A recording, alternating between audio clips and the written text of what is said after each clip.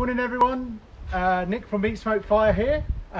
Thank you for joining us again. This is our 20th live cook, I think, something like that. And as promised, we are going to cook you that picanha that we we mentioned last week. So a beef rump cap, and we'll get onto that in a minute. But as usual, we're going to do the intros. So taking this, Helena is on the camera, which means there's nobody on the iPad. We won't be typing anything, but we do have Helena's mum here because she couldn't resist the picanha. So I'll turn you back and we're going to get straight into it. So usual 3 main dishes. I'm actually going to do a 4th, but we've done that before. So we're going to do the picanha. We're going to do it on a rotisserie. We tried it yesterday. Oh my God, it's good. Yeah. I thought reverse seared picanha was good. This is even better. So we're going to do that. We are going to do a vegetable ratatouille to go with it. We're going to do some part boiled and then fried off new potatoes that we do in all of our cooking classes. Everyone loves them. That's the dish that isn't on the list. And then we're going to do, got a book yesterday, cookbook, Speedy Mob. 12-minute meals for 4 people. We're going to do a dessert that just totally appealed to me. I've not done this yet, so this could be an absolute disaster. So we're going to do French toast but with croissants, something different, and we haven't practiced this, so it should be fun. Right, there you go, you carry on reading that, Mama. So let's get straight into picanha. We're going to be up against it with the picanha, so we'll go straight into it. So I'm just going to grab my spit. And if we come over here, Helena. Yeah, so I'll move that chair out of the way for you. That's right. Okay. You're supposed to look at me as well. Oh, you're going to sit down on the job. I see how this works. So, from the Gog, my favourite farm shop, or one of them. And Miles has just joined. Oh, well done, Miles. So Miles, who's just joined, is my butcher. I got this from him yesterday. We got 2, in fact. So we've already done, or 2 part of. But this is a picanha. So the picanha is a beef rump cap.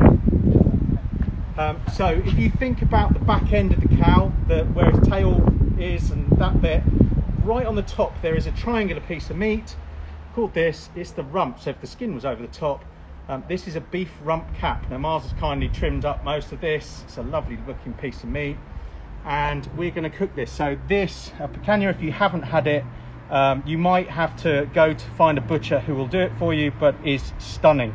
Can you see this fat here? Beautiful, creamy colour. This is a grass fed. You can tell from that it's grass fed.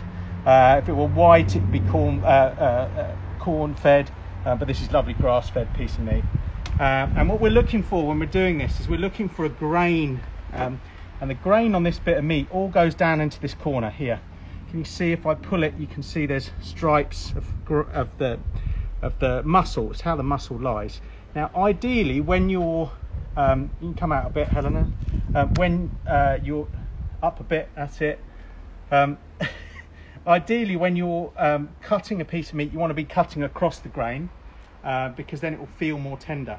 So we have 2 options here. We can cut this into steaks that way, or we can cut it into steaks that way. And we did it yesterday with the grain. It was lovely. So you're basically going to fan it out. So I'm going to cut this into 4. I'll probably only cook 3. We'll have a bit spare. And then when you serve it, you're going to cut across the other way, but that will become more obvious. So I want some nice thick steaks. So I'm going to go like that on this one.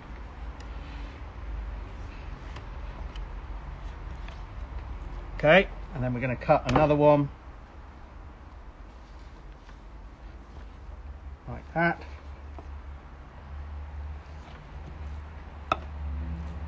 And I'll do a 3rd. I might take. In fact, I'm going to go for this end because this has got some beautiful fat on it. Okay, so we have some nice steaks, and you can see the grains coming along here. We could have cut it the other way. And now what we're going to do is get these, and this is the difficult bit, get them onto the skewer. So hopefully I won't skewer myself. There we go.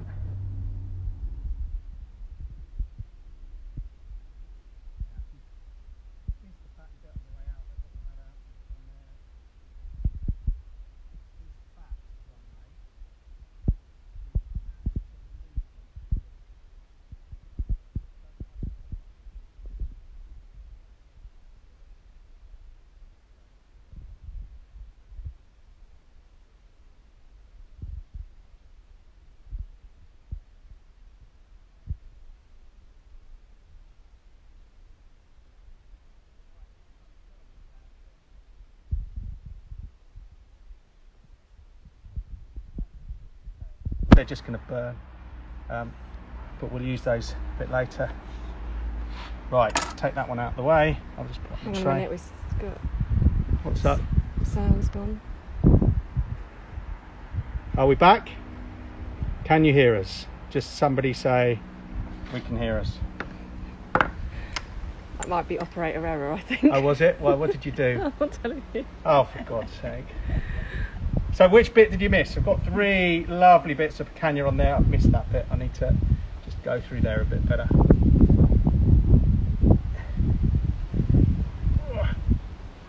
Need to be a bit strong for that. Right, and now all we're going to do, salt them up. There is going to be a lot of salt on here, but don't worry about it. If any of you know me, you know I like a bit of salt on here, but a lot of it will drop off as we cook. And that is our 3 picanhas. Now what I haven't done is put the skewers into these. I'm going to rely on these just to turn on their own. Hopefully this end one will. We'll find out. Right, we're taking it over to the barbie. Come on over, Helena. So we have, this one's slightly warm. 1 egg at just over 200 degrees, 220, something like that. So I'm going to open that up. I'm going to pop these down for a second. I have a chunk of sweet chestnut. I'm going to chuck that in there. Have a look at that. And then I'm going to put my rotisserie on. So my roulette cue is going on. Just put it towards the front, get my motor. And turn that on. Like that. And then we'll get these in. So they're going to sit and they're just going to spin. We're going to pull the lid down, obviously. Always cook with the lid shut. Yeah, that one well, we'll see how we get on with that one. Might have to put a spike on it, but we can always do that. So I'm going to shut this now. Close that down.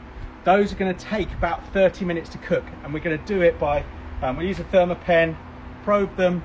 I want them to be about 53, 55 degrees when they're done, so we'll probably take them off at late 40s and let them rest, and that resting process will get them up, but we'll come back to those. So let me just wash my hands. Any questions, Helena? No questions so far. Someone did say the video's frozen, but I'm assuming it's back again. I've not noticed it freeze. How many people have we got on? 32. Okay, so if anyone says if there's any issues, can you just give me a shout since there's only 2 of us? Right.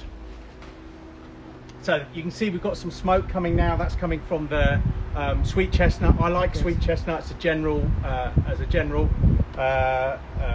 wood. Gives a nice flavour. I pretty much use only that at the moment. I love it so much. It's from a company called Grilling Woods, who are based in Hertfordshire. And I've put a link on the page to that, so you can find where to get that if you want to get some of that. Okay, so we've got our picanha on and going. Now we need to get moving over here. So we're going to do a ratatouille. So this egg, just about 200 degrees. I've already chopped up some veg. And what I'm going to do very quickly is just sear it before we put it on I'm just going to put a little bit of oil on this griddle. So I've got the expander system in here. Got a cast iron plancher up there, so I'm just going to get these, griddle them up a little bit just to put some colour onto them. We'll flip those over in a minute. We'll get some colour on these onions as well, and then we'll start putting more stuff on. So that all I've got is just a half moon plancher there. I've got a half moon cast iron this side. The point of that is just to stop this moving. So that it'll all stay there. I've also got the stainless steel grids below in case later on I'm going to cook this up here, but if I want to move it down and give it a bit more heat, I can move it down then. So you'll be able to see that in a minute. And this is sitting at roughly 200 degrees. So, right, let's have our first look. Okay. Check that piece is going round, whether I need to put a skewer on. I might need to put one of these onto the and hold it in place. We'll see. So can you just explain again what you've done with this? Yeah, so I've cut the picanha into nice chunks. I've got some wood at the bottom. I think they're all turning, is that one going round? Yeah, they're all turning nicely. I've got some wood at the bottom just to give it some smoke. I'm over a direct heat here. I'm at about 200 degrees, and you can already see some colour going into that meat. It's going to be delicious. and it's just going to spin for the next, that one I might need to, let's put one on, let's do it. So just to show, you can lift these off while it's hot. We can thread that on. That's going to go either side of that bit of meat. I'm going to tighten it and put it straight back in. Now you couldn't do that with the Kamado Joe version because it doesn't have a handle. So that will just spin and that will just hold it in place a little bit better now. Okay. You might have to look at that end in a minute, but we'll see. Should be fine. We didn't use one yesterday, it worked perfectly. So, okay, let's go back to these. Just going to flip these over. Ooh, going quickly. Because I put a lot of oil on there earlier, it's just got a bit burnt oil. Oh, that's going to be good though. Get these, flip them over. Oh, it's lovely and hot. It's going to be great.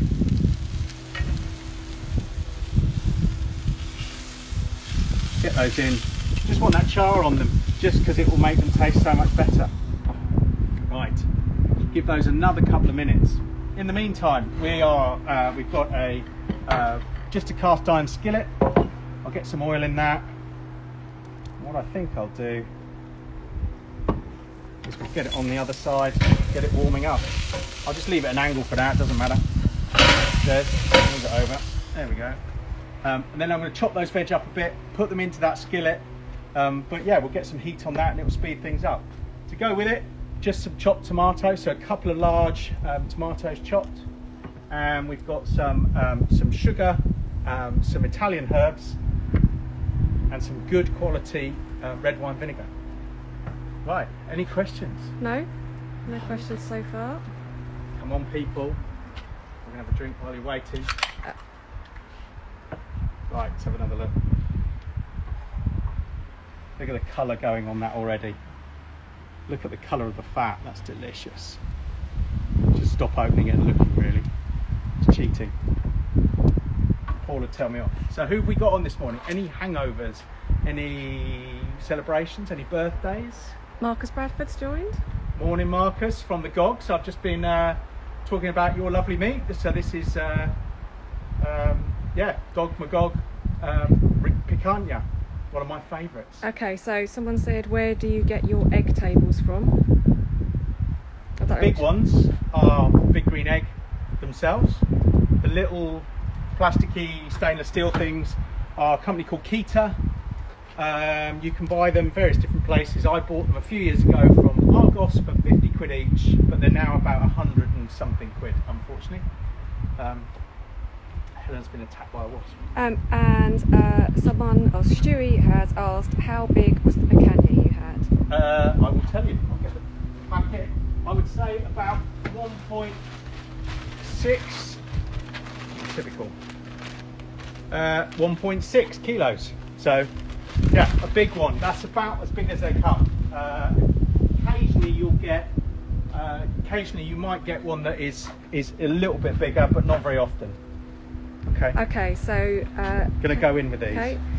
Can you explain how you would cook a picanha if you didn't have a rotisserie? Yes, go on my website.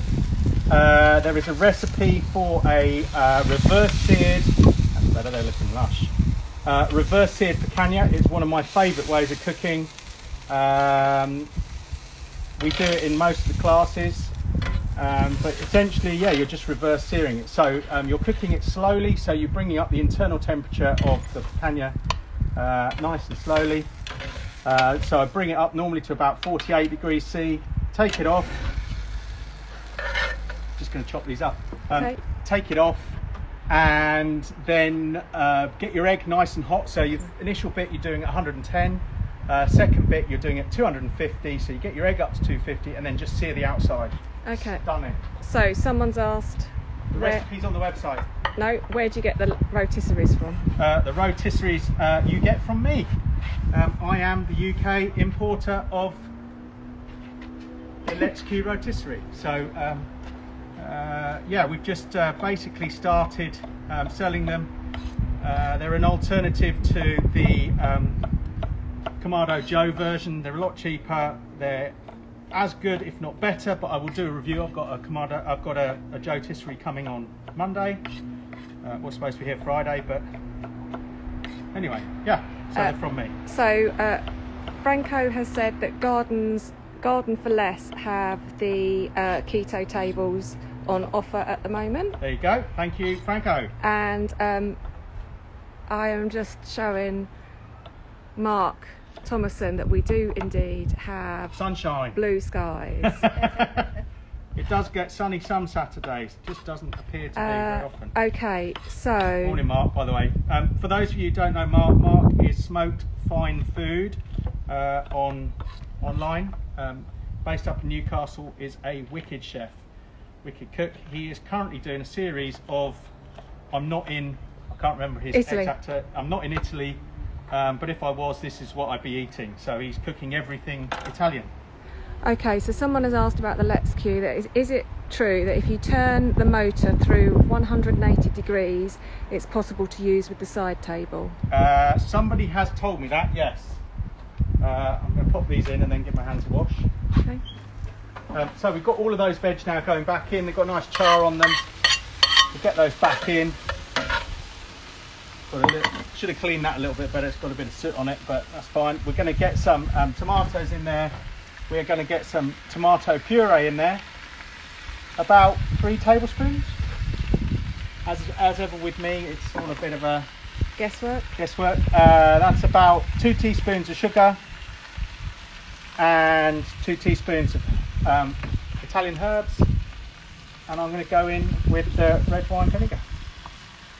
Now I haven't put any garlic in, so about 3 or 4 tablespoons of red wine vinegar.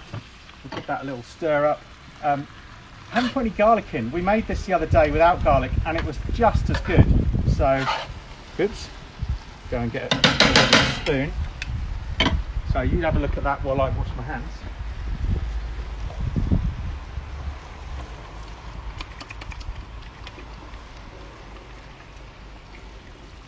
Oh, getting a lot of smoke. Amount of smoke coming off our. So the fat will be dripping. Helen is shutting that. Well done. And we'll get in here. Can you see the smoke coming? Still sitting at just over 200, which is perfect. That's a bit loose. When you open it, be careful.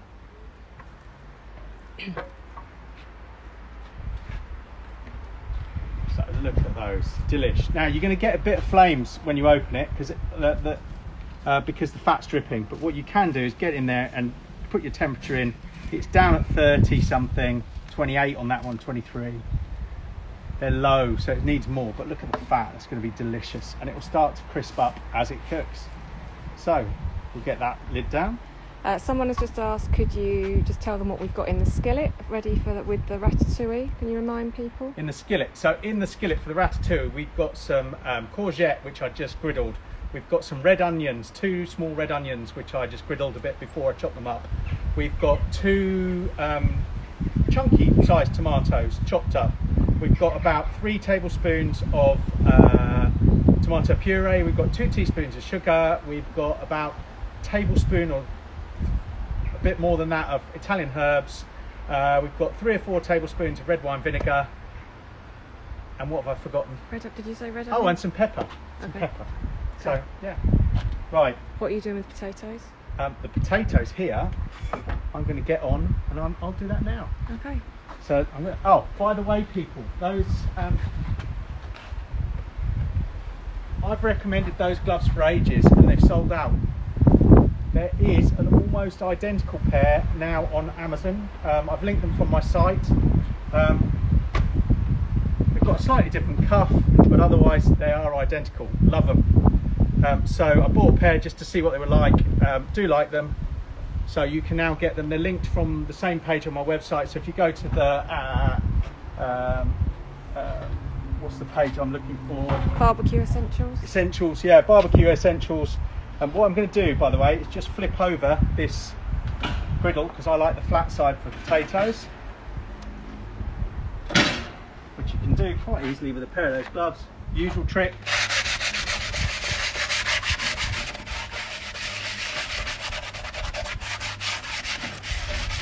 Bit of foil to knock off all the bits. I'll get a bit of paper towel.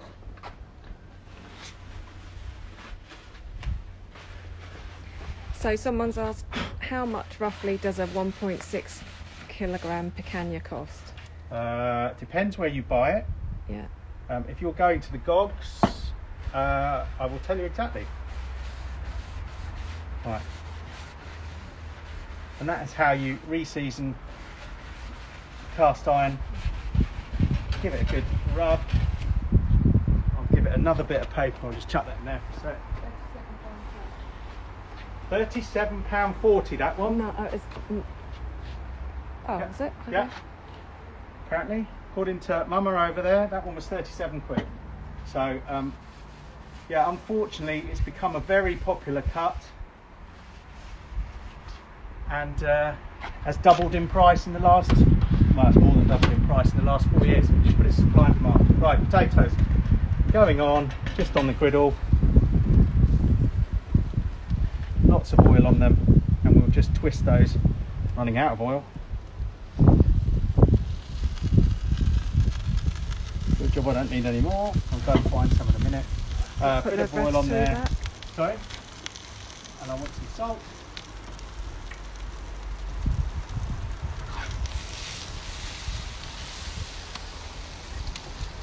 And we'll get our plate, our ratatouille back on. Everyone's blaming you for making it so popular. For making Picanha popular. Yeah, unfortunately, the barbecue scene has made it so popular. We'll get that going. So just a reminder, there's only 2 of us today, so I'm doing the camera, so sorry for the shoddy camera work. But if anyone's got any questions, just keep them coming. I just can't respond on the comments today. Right.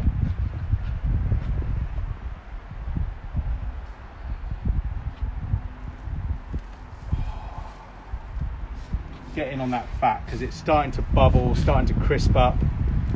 I get in, we're about 30 something there, a bit higher on that one, 28 on that one, so a little while to go.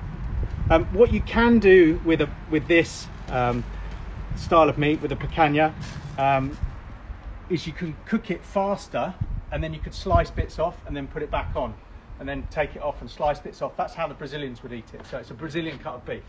I'm going to actually cook the whole lot. I'm cooking it relatively slow, 200 degrees, so it doesn't cook the outside, nuke the outside before the inside's cooked. So that's what we're going to do. Right, let's have a go at this. Now this could be a disaster. So we'll get these going. So in here I have icing sugar. I want to say I've got 2 tablespoons, but I can't remember. I've got, yeah.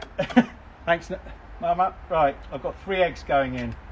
Obviously, I'm putting them into a bowl and checking them that they're fine first. Not. So 3 eggs going in. We're going to go in with about a teaspoon of vanilla extract, not essence. We're going in with 100 millilitres of water. Milk. Milk. Oh dear. Let's get those. And then we're going to whisk it up. She wouldn't let me have a bowl because it was extra washing up. So if it goes everywhere, it's Helena's fault. I wanted a bowl. No. It works fine. Oh, it's everywhere. Oh my goodness. I'll probably get it on my trousers and that'd be even worse. Oh my God. So basically we've just got a little bit of a custardy like there. I'm going to take some knobs of butter. Now in my egg I have a cast iron pan, about 200 degrees. Pull that shut for a second. We're going to get the croissants, and basically you get your fish slice and you push them down in this. And the idea is they soak it up, so it's a bit like a piece of French toast. I'll put them both in at the same time, because then give them a little while. Might burn this butter. Paul White says you might get food stuck in your fancy turnips. Thank you, Paul, down in Devon. Hope you had a lovely holiday, Paul. Yeah. How's quarantine going?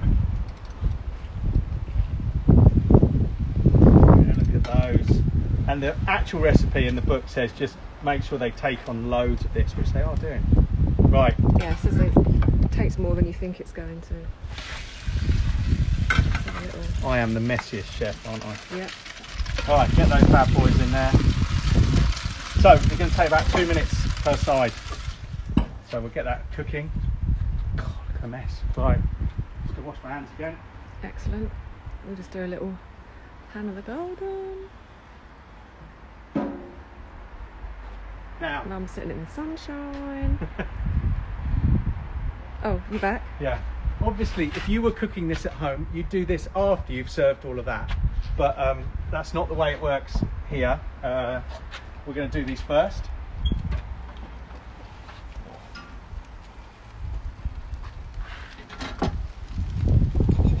Looking good. Another minute, I reckon. So yeah, so you wait until afterwards. They're really quick. They're going to take all of about, well, the whole of that book is 12-minute meals. So sorry about the smoke. You might want to just refer back to the book. Yeah, so the book is Speedy Mob, and it's linked already on the page. So just have a look at that. There's enough in here to do 4, but we're only going to do 2. That's all we need to do. So right, let's flip these over. Should cook them the other way up first, but. Oh. And now, get some flaked almonds.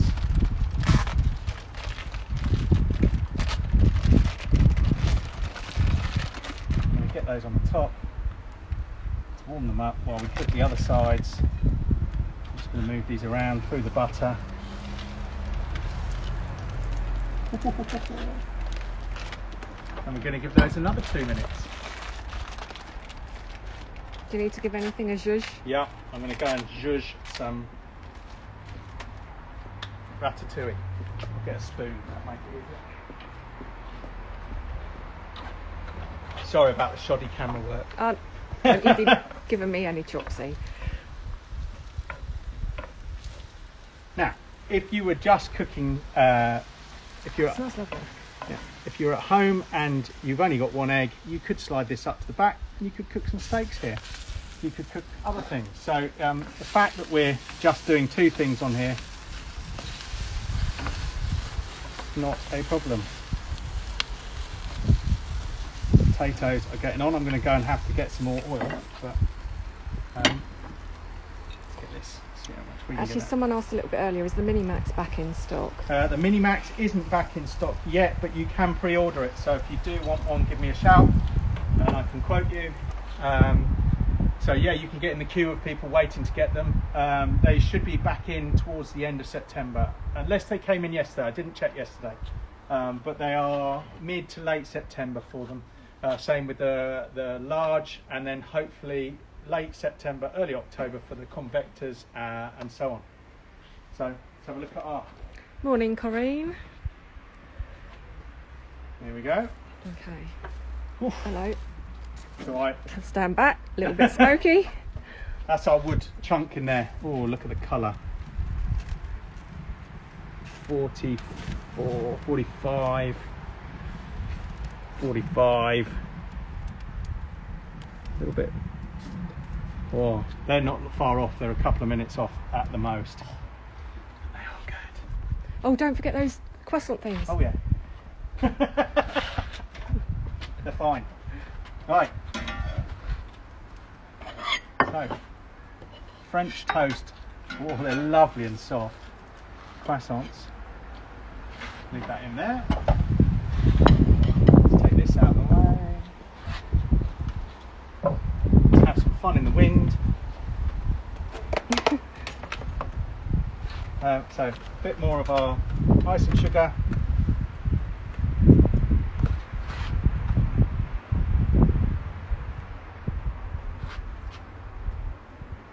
Tempted to have a bite of one of these. They look stunning.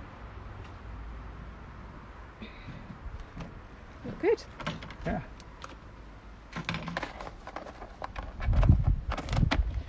Right, let's take them over to the table. I'm going to eat one. Okay. Just clean my knife. Yeah. Just give my knife a little bit of a clean. So these are French toast croissants with bit of icing sugar, bit of almond. No. It's all right, don't worry, it's only wasp. Just cut off a tiny bit and give Mum a bit to try. What are you doing? I was looking at that croissant. Yeah, well, just delicious. So Jay has just asked, do you soak your wood chunk? No. I never soak wood chunks or chips. Sorry, I shouldn't talk with my mouth full, should I? Oh, I see. Chef's camera lady's taking a piece. Huge piece. She's probably going to choke now. No, I don't soak chips and chunks. Essentially, what do we think? Yeah. You don't need to. Basically, the wood isn't going to burn until it's dry. But a lot of other people want other manufacturers want the inside of their products to be moist, because meat will take on smoke better when it's cold and wet. You can probably come a bit closer, Helena, so people can hear. But in an egg, it's such a moist environment anyway, you don't need to do that. That's my take on it. Now, we love... Sorry, neighbours. We love our steak rare, so I am taking these out. Simple as that. Pull that shut, shut the lid, shut that. Just take my coke out of the way. And Helena, you might want to get in there. In fact, I'll turn it this way just so you can see the fat on the back of those. Because that fat is such a delicious colour.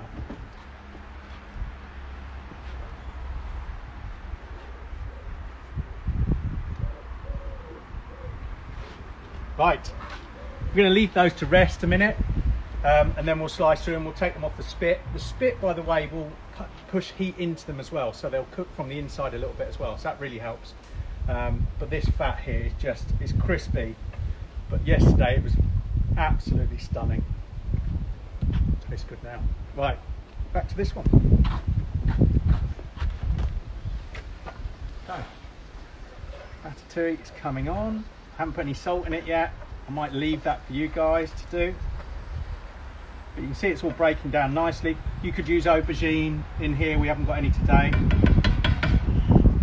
We'll get in and we'll start flipping some of these over, the mini roasties. If you can, try and cook them all, you know, make sure you flip them all. It takes a little while, but it's well worth it. And just salt and oil on those. Got them stuck on there. Whoops. Oh, lost one.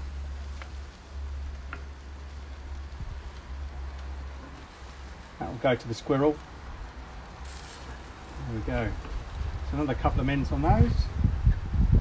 Okay, so someone has asked, well, our lovely friend in Paul down in Devon has asked, can you use the Ophia just as a fire pit? Can you use, sorry, the egg? No, the Ophia just as a fire pit. Absolutely, yeah. But it's at that level. So Helena's talking about the Ophia. Come on out. While that finishes cooking. So, yeah, this is the Ophia. It is a fire pit. So if you're looking, there's no logs in here at the moment, but you put logs in here and then you cook around on the outside. Can you use it as a fire pit? Just a fire pit? Absolutely. So, yeah, but it's at this level. You don't want to be moving it. This is really heavy. This top bit, I think, is like 50 kilos, 40 kilos. It takes two of you to lift it, but the rest of it, it's really easy. I put this together on my own, but I wouldn't recommend doing that. I'd recommend two of you, so you get one hand on the inside. But yeah, use it as a fire pit, very social, but not as versatile as the egg. Right, let's go get everything off, shall we? In fact, I'm just going to clean this board. No, I'm not. I'm going to use the other board. I'll get this one out of the way. These are heavy. They've got a lovely cutout on the back so that you can use them as a bowl. Let's take this over. Get rid of my wipes. I'm going to get my ratatouille, get my potatoes, get the bowl. You couldn't run into the kitchen, you can grab bowl. Just for the potatoes, like a little white one or a... Where am I going to find it? Middle drawer, right of the cooker.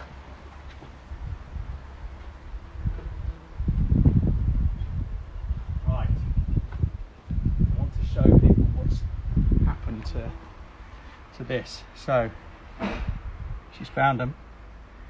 53 degrees, absolutely perfect for what I want. A little bit over on that one, so that's for the person who wants it a bit more done, a little bit less. So we'll start with this end one, typical, it's the far end, but perfect, thank you. Right, just going to get my potatoes. Do you want to come over?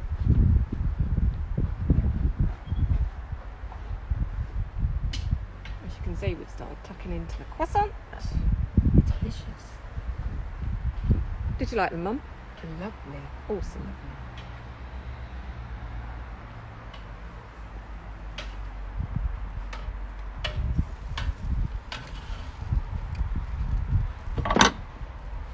Got those, shut that egg, that's done.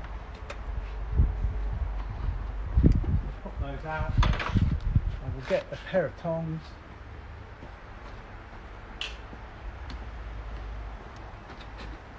Now I've left it inside, but there is a little spanner that comes with those, so you can undo it. Just going to get a set of gloves to take that piece off. Right. Now, Argentinian style would be to cut bits off like that. Brazilian style, look at that. So lots of people asking about that board, Nick. Oh, this is Big Green Egg slather board. So yeah. Down. I'm gonna just go and grab my tongs. Give me 1 minute. Not my tongs, my sports one. Got some chimichurri to go with the steak.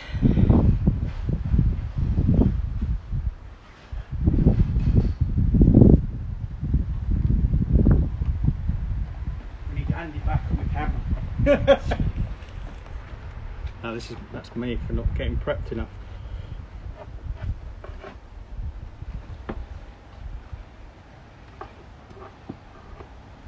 That was easier.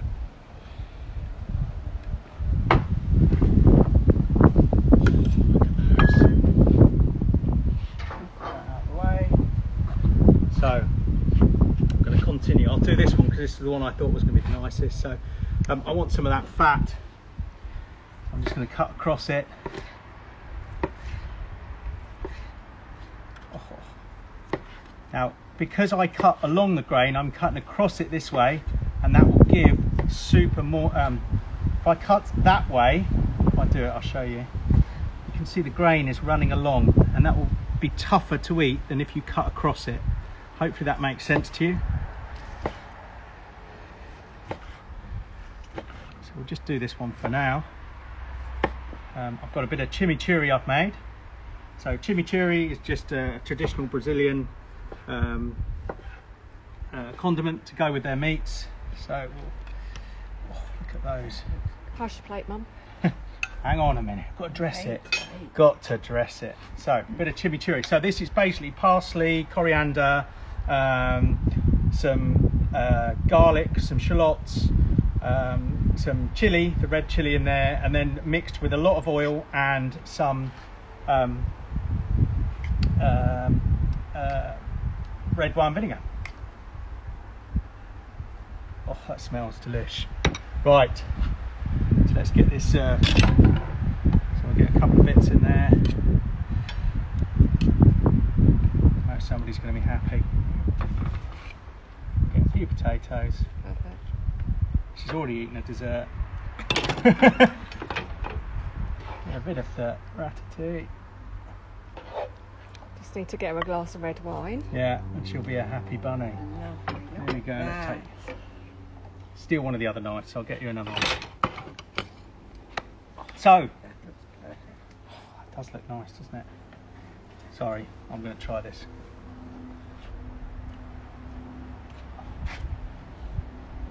Oh, fat just melts in your mouth. You've got to eat the fat. Don't be shy on this. Do not be shy. And don't be shy about, it's not blood. Those of you who've been on my cooking classes, it's not blood, it's myoglobin. Look it up. There were blood in this, it would be black, it would have congealed, it would be horrible because that's been hung for a while. So, anyway.